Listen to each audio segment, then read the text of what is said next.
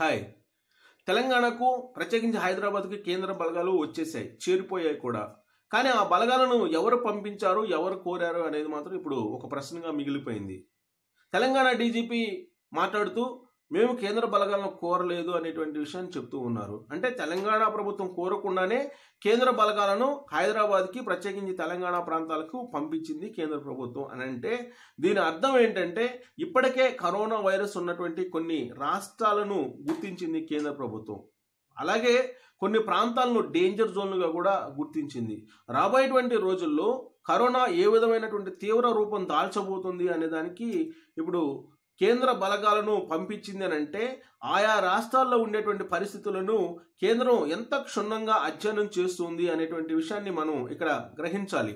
అంటే రాష్ట్ర ప్రభుత్వం ఇప్పటికే కొన్ని లాకౌట్లను ప్రకటించి అమలు చేస్తున్నప్పటికీ కూడా ఇక్కడున్నటువంటి పోలీసులు సమర్థవంతంగా ఆ లాకౌట్ను అమలు చేయలేకపోతున్నారు అనేటువంటి అభిప్రాయంతో కేంద్రం ఉందా అనేటువంటి ఒక ప్రశ్న తలెత్తుతుంది ఇప్పుడు. అందుకే కేంద్ర బలగాలను పంపించారా అనేటువంటి అనుమానం కూడా కలుగుతుంది.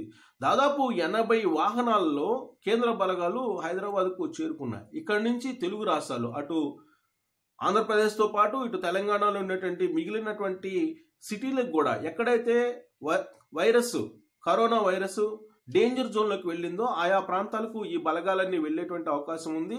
ఇప్పటి వరకు పోలీసు లాఠీ దెబ్బలు మాత్రమే సామాన్య ప్రజలు, పేదలు, నిరుపేదలు, కూలీలు, సంచార జాతులు తినడం మనం చూసాం. ఇక నుంచి కేంద్ర బలగాల యొక్క దెబ్బలు ఏ విధంగా ఉంటాయో అనేటువంటి ఒక భయం ఇప్పుడు కలుగుతున్నటువంటి పరిస్థితి.